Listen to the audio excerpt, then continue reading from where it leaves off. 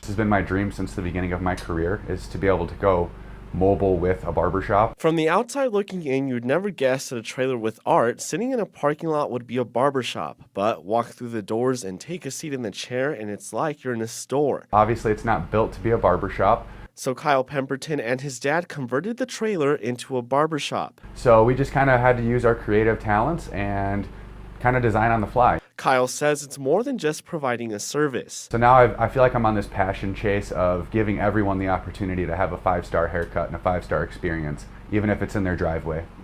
Getting a haircut always gives people a confidence boost. Pemberton says he gets out to give people who may not always have access to a haircut. So I do a lot of special needs haircutting as well, and a lot of the special needs that I take care of aren't able to get into the shop always. So I think the convenience aspect is key for me.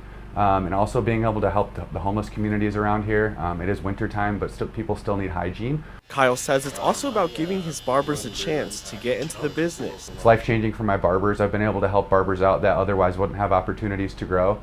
Being on wheels, Kyle says he can get out to the communities across southwest Montana who are in need of barbers. Trying to hit towns that don't have a lot of barbers or have a huge need for a barber shop. So Three Forks doesn't have a barber any longer. Unfortunately, their barber moved on. Manhattan is also where we're going to be. We all want to make Bozeman look good. We all want to keep Montana staying fresh.